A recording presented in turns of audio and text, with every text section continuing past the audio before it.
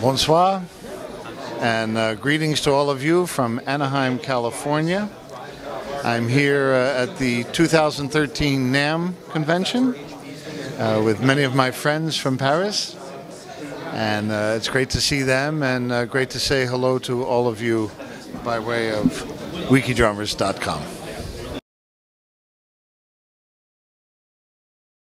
I've always liked the NAMM show, or even loved the NAMM show. As you get older, the days seem longer and the voice gets more tired, speaking with people. But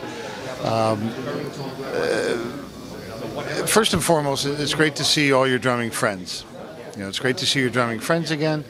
It's great to see your drumming fans, the people who listen to you, and they all come up and say hello, and that always feels very nice. And we get to see the development of the instrument.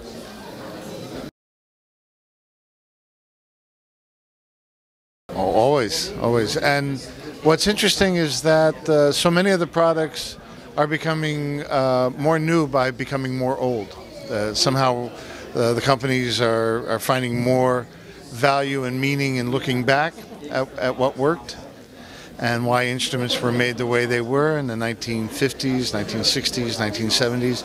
And I'm seeing a lot of these qualities and aesthetics coming back, but with the improvement of today's manufacturing, the improvement of technology, and so yeah, it's good. Despite all the doom and gloom about the economy around the world and people always fearing that the worst is about to come, I feel optimistic. I feel a lot of great spirit and optimism here at the show. That's why we're musicians. We always believe in a brighter tomorrow. So it's nice to get reminded of that. I always expect innovation from DW, and they never disappoint.